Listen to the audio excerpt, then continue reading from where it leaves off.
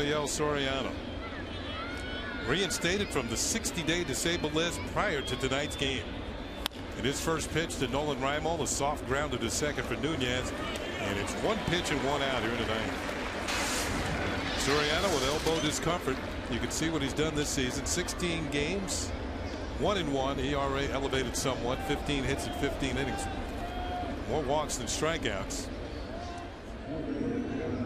His first big league game since May the 13th. He was placed originally on the 15-day DL on May the 17th. The 0-2 pitch. Swing and a miss. And that is strike 3. Bell's out of it. Yankees 1 pitch once out away from a sweep, and there it is. Call strike 3. And Dino is gone. So are the Orioles for the afternoon. Yankee fans can celebrate a 17-3 win. So Soriano off the disabled list has a 1-2-3 ninth inning, including a couple of strikeouts.